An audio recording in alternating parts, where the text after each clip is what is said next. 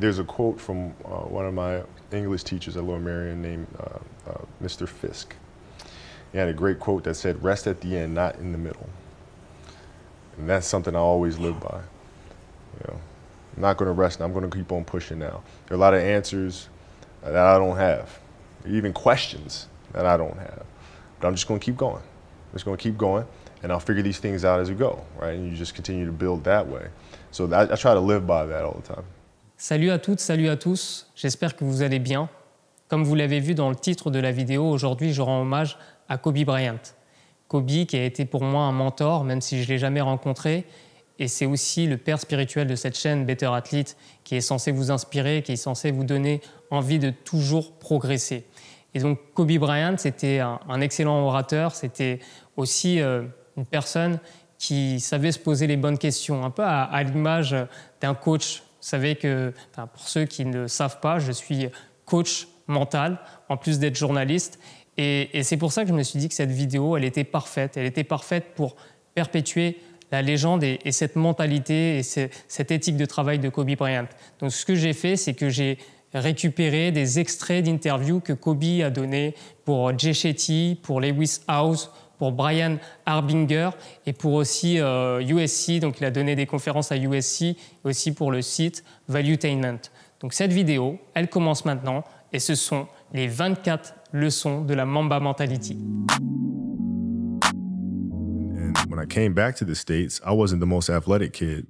You know, I was really scrawny, like really skinny and had like major knee issues. I had to look long term because in the here and now, I couldn't compete with these kids. I mean, there was kids that were like 12 years old with beards. Like, I can't, what am I supposed to do with that? Like, they're doing windmills and dunking backwards, and I'm happy to like tap the backboard, you know? So I had to look at it from a long term because I wasn't going to give up on the game. Because I wasn't going to catch these kids in a week. I wasn't going to catch them in a year, right? So that's when I sat down and said, okay, this is going to take some thought, all right? What do I want to work on first? All right, shooting. All right, let's knock this out. Let's focus on this. Half a year, 6 months, do nothing but shoot. Right after that, all right, creating your own shot, and then you focus. So I started creating a menu of things. When I came back the next summer, I was a little bit better, right? And a menu being like, I've got my jump shot from 15, I've got my I got my jump shot from 15, I got my 3-point shot, like just open shots, not miss open shots, right? And be able to shoot it with speed because those kids are so much more athletic. Yeah. And then the next summer I came back, I was a little better. And the summer came back, you next summer I was a little better. I scored. Yeah, you know, it wasn't much, but I scored. And this is 12, 13. 12, 13. And then 14 came around, back half of 13, 14 years old. And then I was just killing everyone. And it happened in 2 years. And I wasn't expecting it to happen in 2 years, but it did because what I had to do was work on the basics and the fundamentals. While they relied on their athleticism and their natural ability. And because I stick to the fundamentals, it just caught up to them. And then my body, you know, my knees stopped hurting. I grew into my frame. And then your athleticism, once you have the fundamentals, exactly, the hard work, the mindset, and you tack on the athleticism, it's game over. Then it was game over. Wow. My father was really influential at a really critical time where I had a summer where I played basketball when I was like 10 or 11 years old. In a very prominent summer league in Philadelphia called the Sunny Hill League, where my father played, my uncle played, and they were like all-time greats and such stuff. And Wilt Chamberlain played in the league, you know, Earl of Pro Monroe played in the league. And here I come playing, and I don't score 1 point the entire summer. Really? Not one. How old were you? 11, 10, 11. And you're playing against other 10, 11-year-olds? And you didn't score once? Not one. Were you in the game? I was in the game. How did you not score? Because I was terrible. Really? Yeah. At 10, 11 years old, you were that terrible. Awful. I mean, you know, and I had these big knee pads on because I was growing really fast. And I had socks all the way up here, and I had like the high top skinny, fade, like skinny as hell.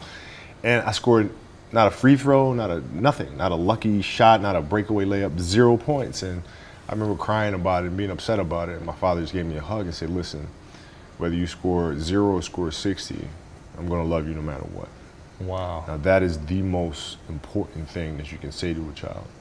Because from there I was like, okay, that gives me all the confidence in the world to fail. I have the security there. But to hell with that, I'm scoring 60.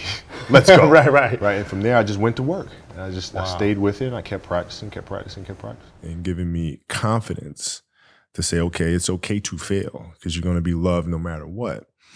And that doesn't just mean basketball. That means anything in life. That means writing. That means being an entrepreneur. That means having the confidence to go for it.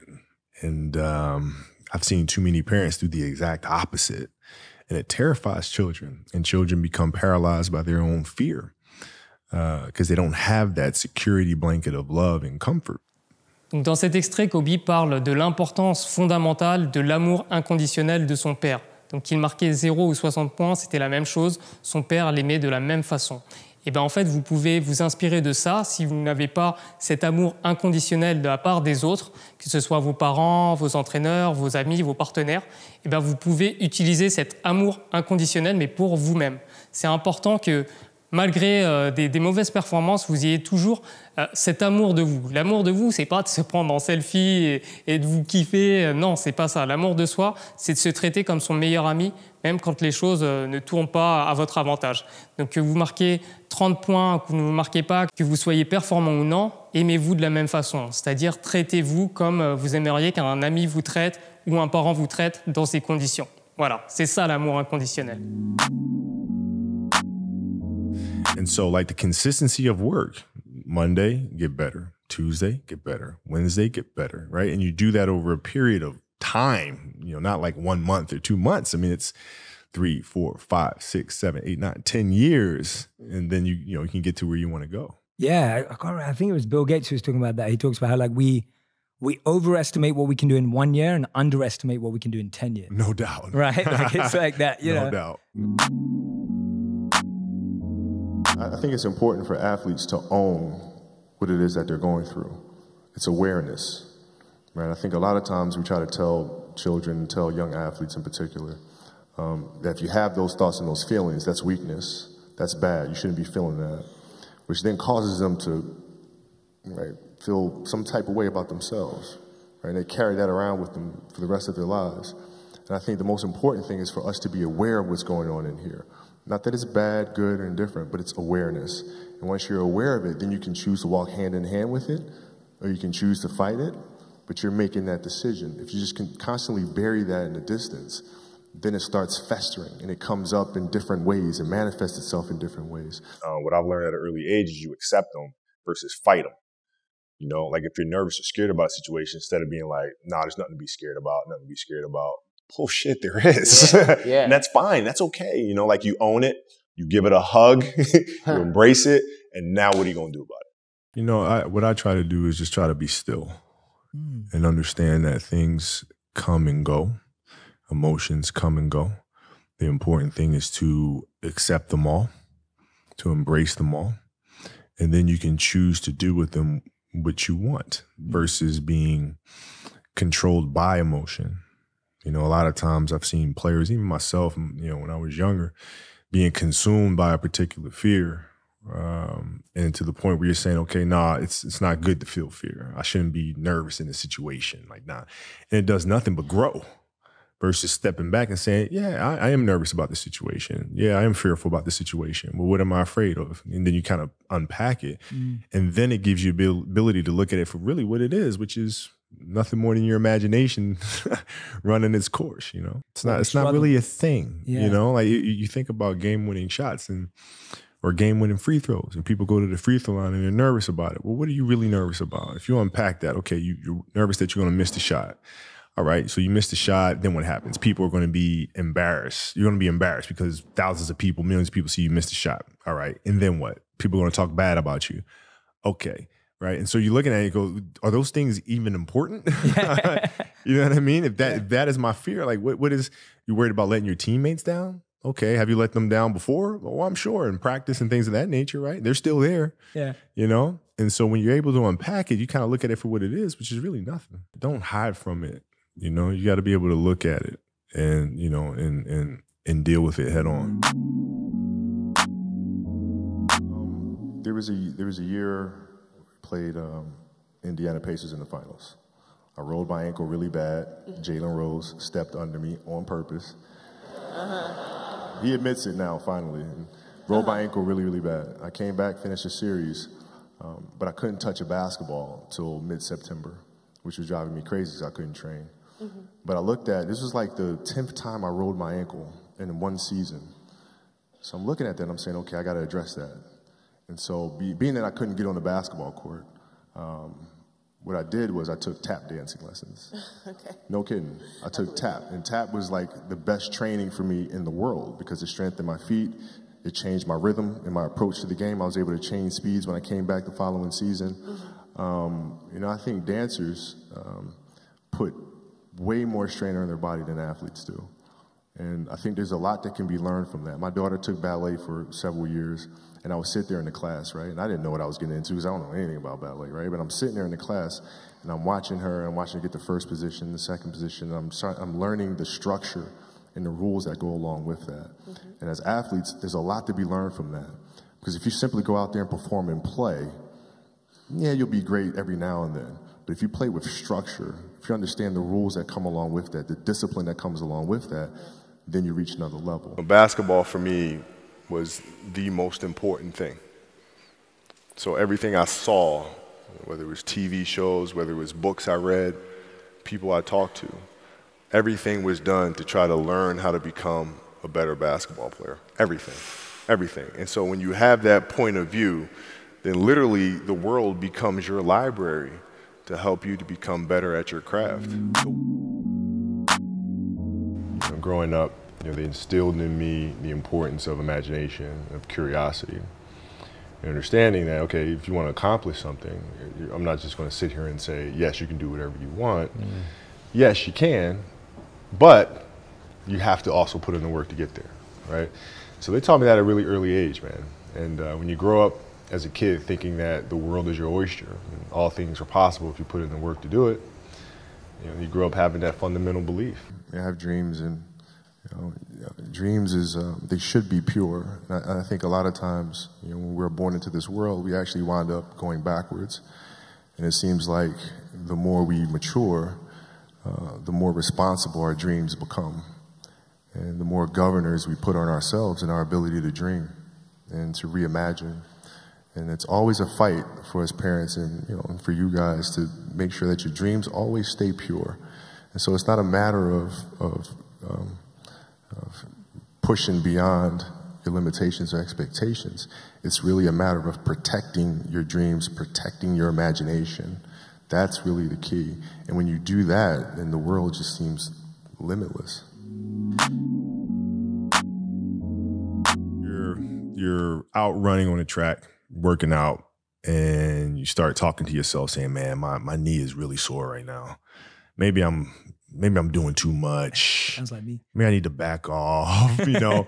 Man, my lungs are burning. And maybe I can just slow down here. I'll do like an extra 2 sets tomorrow. You know, it'll be okay. Yeah. Right? That sort of stuff. Yes. Like that stuff's dangerous. Yes. And that's when you just got to say, you know what?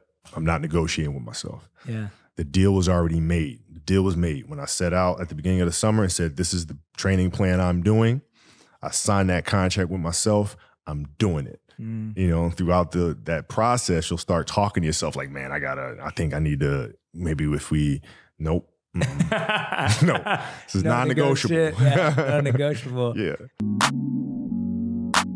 Like if you're thinking about how often kids are playing, right? And I tell this to my daughter and my daughter's team as well that I coach. It's a simple thing of math. If you want to be a great player, if you play every single day, 2-3 hours, every single day, over the course of a year, how much better are you getting? Most kids will play maybe, you know, an hour and a half, 2 days a week. Right. Do the math on that. It's not going to get it done. It's not going to get it done, right? So if you're obsessively training 2-3 hours every single day over a year, over 2 years, you're to accelerate. You make quantum leaps, man. Because as a young kid, when I came in the league, it was like, I'm driving this way, and either you're going to be on the train or be on the track, right? There was no such thing as understanding that people have lives outside of the game, which you know, apparently I did not. But like if I understood that at an early age, then it helps me as a leader to communicate better. I came to understand that later, and getting to know people on a personal level. what are their fears? What are their insecurities, right? What are their dreams and ambitions, desires, those sorts of things. When you come to understand that about a person, then you can help them reach the best version of themselves. So I wish I'd known that earlier. I had a teammate that spoke to me and said, "Hey, Kobe, you know, I just want to feel like as a teammate, you need me." I was like, well, duh. I can't, you know? Like, that was my immediate reaction. Yeah. Like, dude, yeah, of course.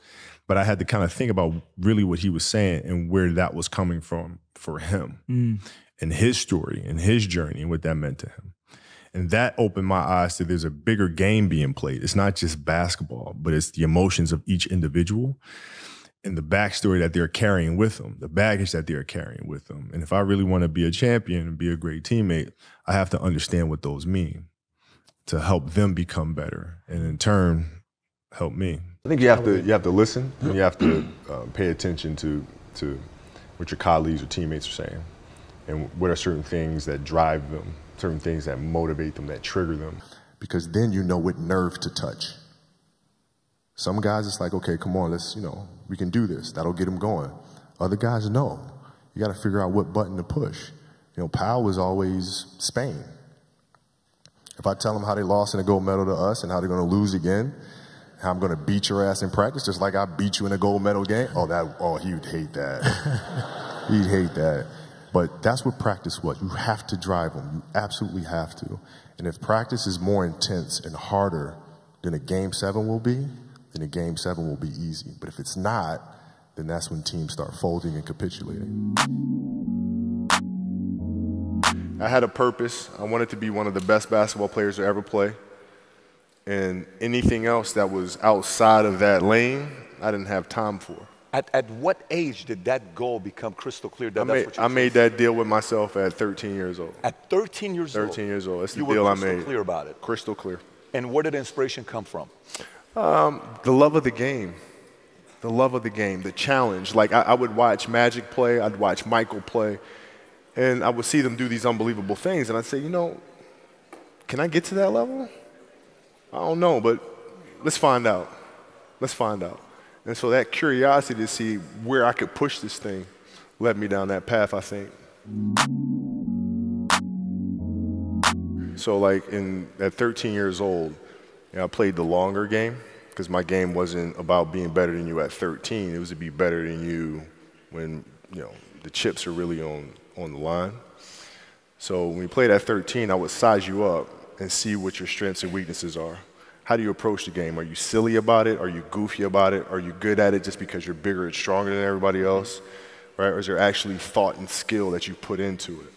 Right? And when I'd play to my weaknesses. I wouldn't play to my strengths. I played to my weaknesses. Because when you're playing summer basketball, there's so many games. So there's not a lot of skill work being done. So when are you going to get better? Right? When you're playing in competition situations, you're only playing to your strengths. Why? Because you want to win. Right? So what I would do, I was work on the things during those games that I was weak at. Left hand, pull-up jump shot, post game. Right? So I have a strategy. And so then fast forward to when I'm 17 and my game is completely well-rounded and that player at 13 that I saw at 13 is still doing the same shit at 17, now you got a problem. At the time, I deal with what I've referred to as Goat Mountain. I went to Goat Mountain and I talked to Magic, Michael, Bird, Hakeem Olajuwon, Jerry West, Oscar Robinson, Bill Russell. You know, so I would talk to them. What did you do? What were your experiences? Michael in particular, he's become my big brother. He's been my big brother since I first came in the league. And what was that process like? Right? So I went to them and started understanding the ins and outs of the game and, you know, how they approach things and their level of detail and obsessiveness. And because I asked a lot of questions. You know, playing with Byron Scott, I asked him a lot of questions. Eddie Jones, who was great at chasing guards off the screens, and I didn't understand how to do that. I would sit with him before practice, after practice. Magic, James Worthy, Kurt Rambis, Kareem Abdul, all the Laker greats, I would always sit down and just ask them questions. about certain games that I studied growing up. What actually happened there? What did you feel there? Why? You know, Bird tough to defend. Why? Because you look slow as shit to me. So like, I'm missing something. So like, tell me what I'm missing. You know what I mean? And so I would always ask questions and try to learn as much as I could. Because what I found in the NBA is a lot of guys played for financial stability. And when they came to the NBA, they got that financial stability. So therefore, the passion and the work ethic and the obsessiveness was gone. So I'm looking at that, I'm like, oh my God, it's gonna be like taking candy from a baby. No wonder Mike wins all these fucking championships. It's like, this is crazy. You know what I'm saying? And then you had the players that had that passion, but weren't willing to commit their entire lives to doing that, right? It's a choice, right? You have other things. You have family, you have all these other things that you have to do. The game can't really be your #1 priority. Like, I see a lot of players take vacations with other players that are close friends. And they'll just take vacations just to take vacations, or just hang out just to hang out. Like, I never did that. But it was a choice. Not though? Why didn't you do that? Well, because when I retire, I didn't want to have to say, I wish I would have done more. I don't want that. You know, I don't want that. And we talk about hard work all the time. It's like, you know, man, if you got to get up every single morning and remind yourself how hard you need to work, you probably need to choose a different profession. You know, because that shouldn't be there. I wake up in the morning excited to get to it. You know, if I'm not training, I'm missing it. If I'm not watching a game of basketball, I miss it. You know, there's no place I'd rather be. And if you have that feeling, then you're truly doing what God has put you on this earth to do. I tell you, like when I was in high school, and I used to work out with the 76ers. I used to ask him, man, what's it like to guard Mike? He go, Mike? You mean Black Jesus? I'm like, what the fuck? Black who? Oh, we call him Black Jesus. Or you can call him Black Cat. I'm like, I'm gonna call him fucking Mike. That's his fucking name. So the level of fear that he inspired in others was insane. Wow. And I would tell him, I said, when I face him, we're gonna go at it. He says, oh, you don't wanna do that. I'm like, what? Man, you don't know me, man. And so when we matched up, I think he understood that. And you know, when I was 18, my first year, he got the best of me a bunch of times. I was right there the next play. You're not intimidating me, yeah. I'm not going anywhere. And I think he saw that level of respect, because I think he was the same way at 18 years old. And that common bond is what I think, you know, where our connection was built. Middle school and high school. Because a lot of the kids that I was playing against were inner city kids. Yeah. And so they're looking at me as if, okay, this kid's soft, right? He's from the suburbs of Philadelphia. His father played in the NBA, played professionally. He's got it easy. Got it easy, born on second, you know, all this other stuff, right? And so they felt like they could try to be physical or try to intimidate me and do all this other stuff, which they couldn't, right? But now I'm saying, okay, well, you're trying to attack me. How am I going to attack you? How can I mentally figure out ways to break you down? How can I show you that, no, I have the edge, right? And so that's when it first started for me, is figuring out how to get the upper hand on an opponent that way. You got to look at the reality of the situation. You know, like for me, it's not, you know, you kind of got to get over yourself. Like, it's not about you, man. Like, oh, okay, you feel embarrassed. You're not that important. Like, get over yourself. That's where you go. Get over yourself. Right, like you're worried about how people may perceive you, and like you're walking around and it's embarrassing because you shot 5 air balls. Get over yourself, right? And then after that, it's okay, well, why did those air balls happen? Got it. High school, year before, we played 35 games, max, right? Week in between, spaced out, plenty of time to rest. In the NBA, it's back to back to back to back to back to back to back. I didn't have the legs. So you look at the shot, every shot was online. Every shot was online, but every shot was short, right? I got to get stronger. I got to train differently. The weight training program that I'm doing, I got to tailor it for an 82-game season so that when the playoffs come around, my legs are stronger and that ball gets there. So I look at it with rationale and say, okay, well, the reason why I shot air balls is because my legs aren't there. I go, well, next year they'll be there. One of our coaches in the past, his name is Tex Winter. when we used to watch game film, he was pretty brutal on us as players. Yeah. But he always said, I'm not criticizing the person, I'm criticizing the act. Mm-hmm. Right? So remove yourself from that. Remove the ego from this process and just focus on the act. The goal is to help us all become better. And when you do that, you can kind of remove yourself from that. Now you can look at actions and then you can truly improve, as a basketball player. I mean, every day, since, for 20 years, it was an everyday process and trying to figure out strengths and weaknesses. For example, jumping ability. My vertical was a 40, it wasn't a 46 or a 40, 45. My hands are big, but they're not massive, right? So you got to figure out ways to strengthen them so your hands are strong enough to be able to palm a ball and do the things that you need to do. Quickness, I was quick, but not insanely quick. I was fast, but not ridiculously fast, right? So I had to rely on skill a lot more.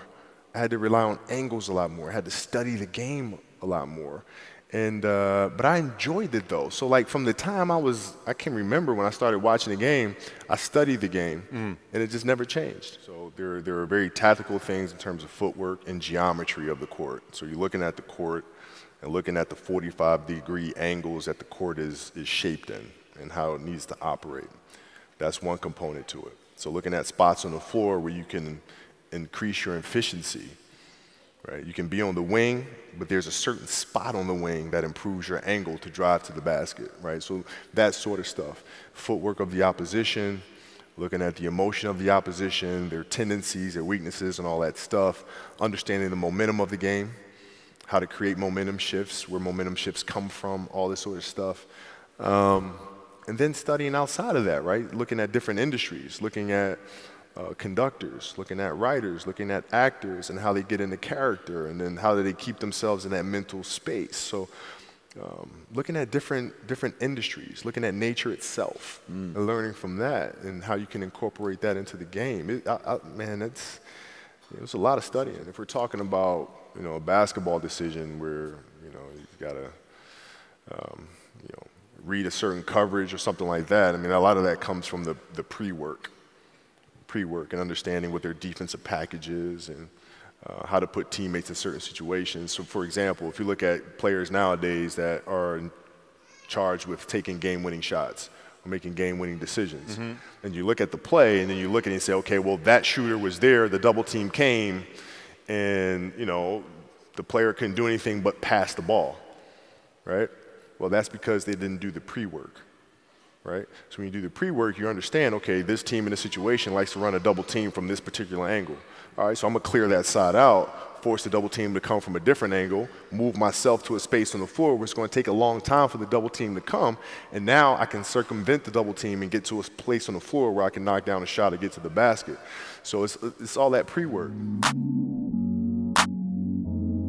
I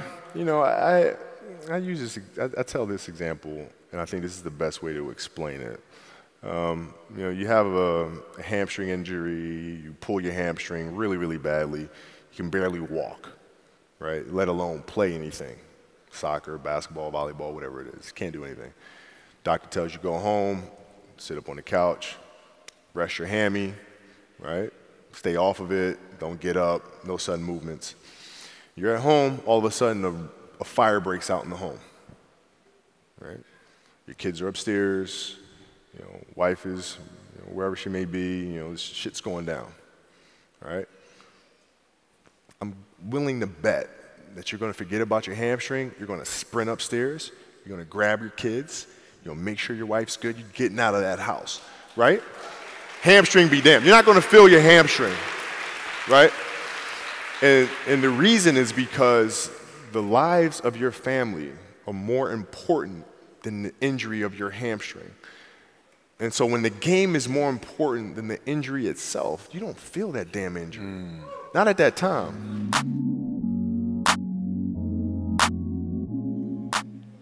I bought into the meditation. I bought into the deeper connection that exists within the game. And so when you watch our teams, or you watch any of Phil's teams, or Chicago teams, Game 6 against Utah, you watch our games, Game 7 against Boston, we were never rattled, ever. because we're always in the moment, always in the present, always extremely calm, always looking at the reality of the situation and not letting our emotions cloud our execution. And that comes from being in that meditative state that he would teach and preach from day one. And for the 81-point game, man, to be honest, I wasn't even thinking about the game. My knee was hurting so much. I didn't know then, but I had a flap of joint of cartilage stuck in my joint line. And so my mind was really trying to go to a place where I don't feel that pain. And the game started, and because of that, I was just in a different space. I wasn't worried about what was to come. I wasn't worried about what just happened. I was just here. And when you're just there in the moment, playing plays right in front of you, your focus is heightened because nothing else matters. That's the space I've tried to get to. It's a good separation for me, emotionally, to be able to put myself in a place where at practice or when I'm training or during games, I switch my mind to something else. I switch my mode into something else, right? For me, it's the equivalent of Maximus Decimus Meridius in Gladiator picking up the dirt, smelling the dirt. It's go time, right? So that was my mental switch. It was like an actor getting ready for a film. You got to put yourself in that cage. When you're in that cage, you are that character. And then when you leave there, it's something completely different. But when I'm in that cage, bro, don't fucking touch me. Don't talk to me. Just leave me alone. There used to be certain games, for certain key games. I don't think I've ever said this before. This kind of makes me seem very psychotic, but whatever. I used to play the Halloween theme song over and over and over in my headphones. Pre-game. Seriously. Seriously. And it was important that it was Michael Myers because the mask itself was void of emotion. Void of emotion. It has nothing to do with pressure, it has nothing to do with hype, has nothing to do with camaraderie. It's stone cold killer.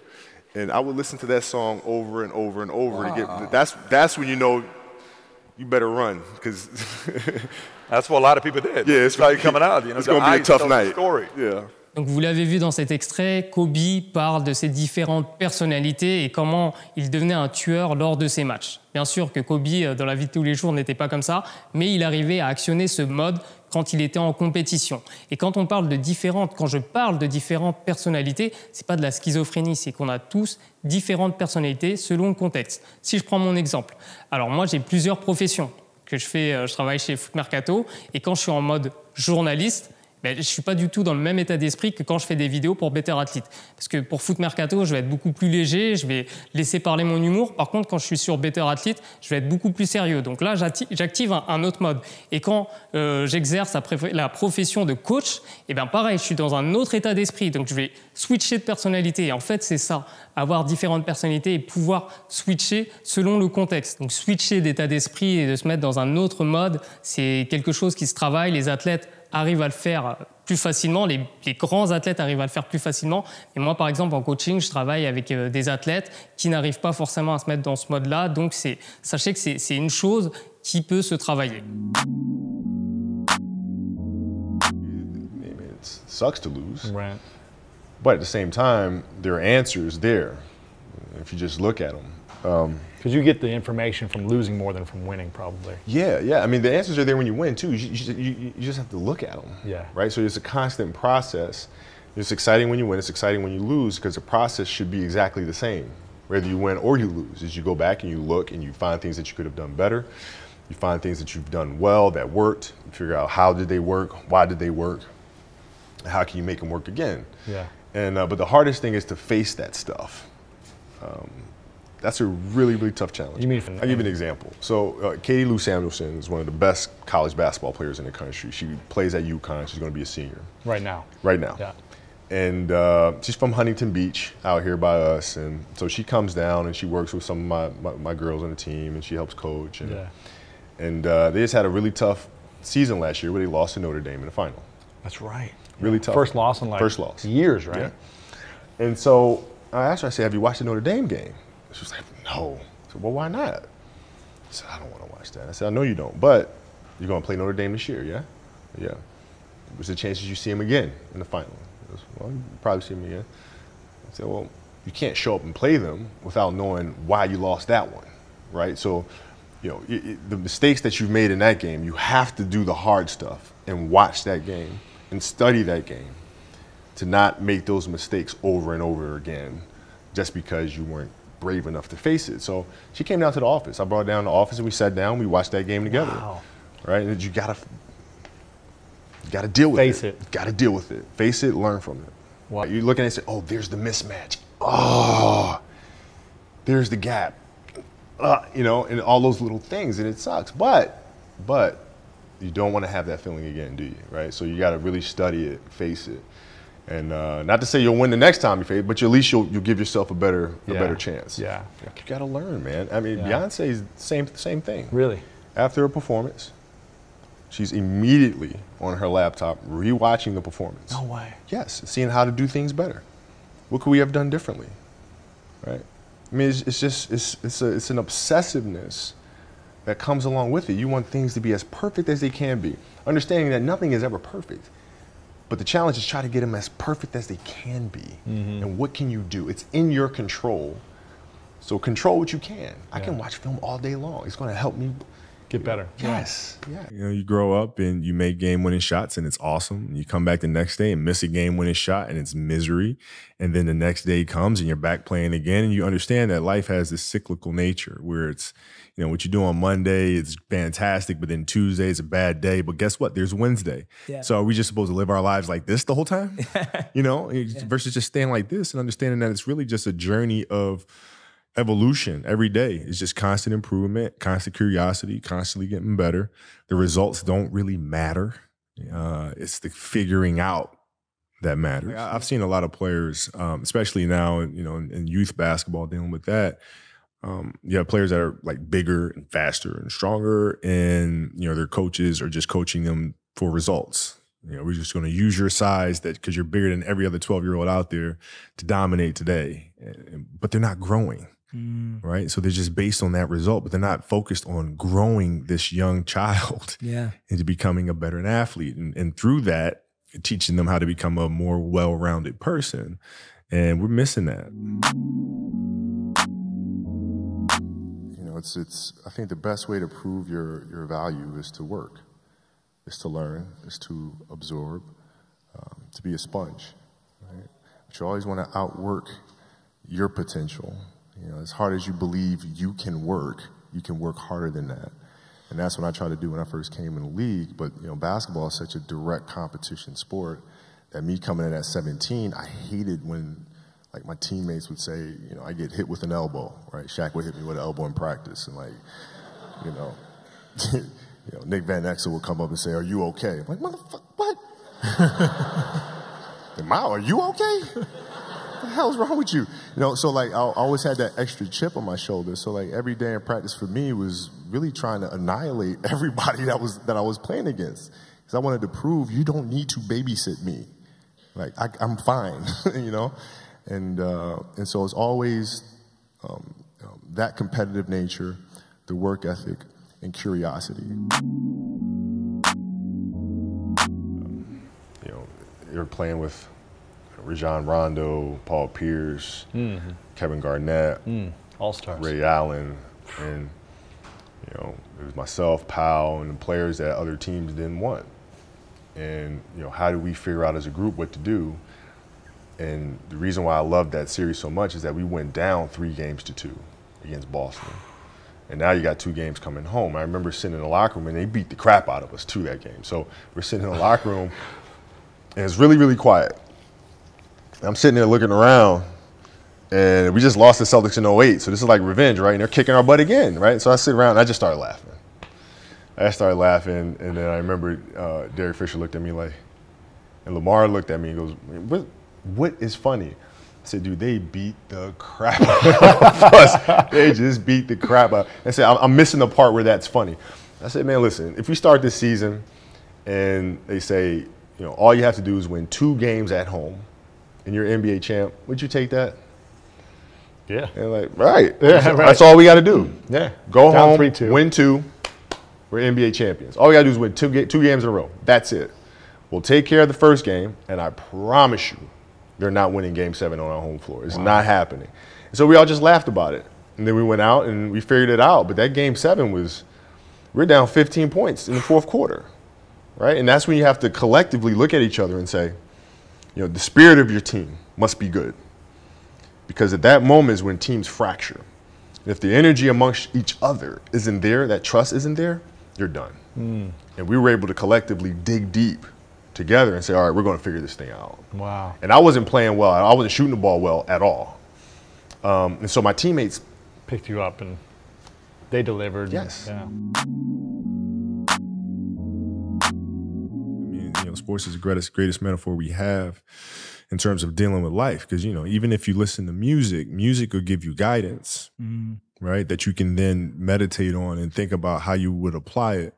In sports, you have to apply it in the here and now. I mean, you're faced with challenges moment to moment. You're faced with pressures and anxiety and communication or the lack thereof and all this other stuff. Like, it's in the moment. So you have to live it. And when you practice those things, you become better at it. But I just feel like in this day and age, our children have become less imaginative about how to problem solve. And parents and coaches have become more directive in trying to mandate or give orders or teach kids how to think and teach kids how to behave and tell them how to behave versus teaching them how to behave. Like, I had a parent who was encouraging his daughter. He was running 17s and he was encouraging her. Come on, you can do it, dig deep, dig deep. And then after practice, I go to him and say, when she's doing those line drills, don't say anything. Because there's a conversation that's happening inside of her head. She's like talking to herself, trying to pump herself up to do it. She's already having those conversations. So for an outside voice to come in, to give her guidance and to give her the push to keep going actually interrupts her process. Just let her be. Let her figure it out herself. Because as they go through life, as parents, we're not going to be there all the time. You know what I mean? So kids have to be able to navigate those things themselves. I think the definition of greatness is to inspire the people next to you. I think that's what greatness is or should be. It's not something that lives and dies with one person. It's how can you inspire a person to then in turn inspire another person that then inspires another person. And that's how you create something that I think lasts forever. Yeah. And I think that's our challenge as people, is to figure out how our story can impact others and motivate them in a way to create their own greatness. So how can we teach our children what it means to work hard? Well, you do it through training, right? So when I get up in the morning, my daughter goes with me. 4 a.m.? 4 a.m. My 15-year-old goes with me. She goes with me before school, and it becomes a daddy-daughter thing. That's cool. She just got a permit, right? So she drives in the morning. It becomes a cool thing, right? But through that process, she understands the value of hard work and things taking time. And the same thing with my 12-year-old, right? She practices every day, right? And so it's through those behaviors is where I find the motivation to do it. C'est tout pour les 24 leçons de la Mamba Mentality. J'espère que cette vidéo vous a parlé, vous a inspiré. Et j'aimerais ajouter une chose très importante. Le but de cette vidéo, ce n'est pas de copier Kobe Bryant. Kobe Bryant est unique en son genre. Il est très difficile, c'est comme un idéal. C'est difficile d'atteindre un idéal. Et en fait, Kobe Bryant, sur certains points, il y avait également des excès. Dans le coaching, on parle des drivers ou des messages contraignants. Et Kobe, il était un peu à la limite de ces messages contraignants. Le sois fort, quand il avait mal et qu'il continuait à jouer malgré la douleur, c'était très dangereux. D'ailleurs, son corps a lâché quand il s'est rompu le tendon d'Achille. Donc, il y a des choses qui sont à prendre, il y a des choses qui sont à laisser. Mais ce qui est très important, c'est d'être aussi honnête avec soi-même et de comprendre, OK, qu'est-ce qui me pousse à jouer au basket? Pourquoi je fais ça? Est-ce que j'aime vraiment ça? Est-ce que je fais ça pour qu'on m'aime? Il y a plein de petites questions à se poser comme ça. Et dans la vie, même dans le sport, il faut savoir se poser les bonnes questions. Et Kobe, à travers cette vidéo, en fait, il parle de ça. Il parle de se poser toujours les bonnes questions et de faire les choses par amour et par passion. Donc j'espère que cette vidéo vous a plu. Si vous êtes intéressé par le coaching mental et pour avoir plus d'informations, j'ai laissé le lien de mon site perso donc dans la description. Et n'hésitez pas à laisser des commentaires, à suivre aussi cette chaîne si vous n'êtes pas encore abonné. Moi, je vous donne rendez-vous bientôt sur cette chaîne pour des nouvelles vidéos basket sur Better Athlete. À bientôt.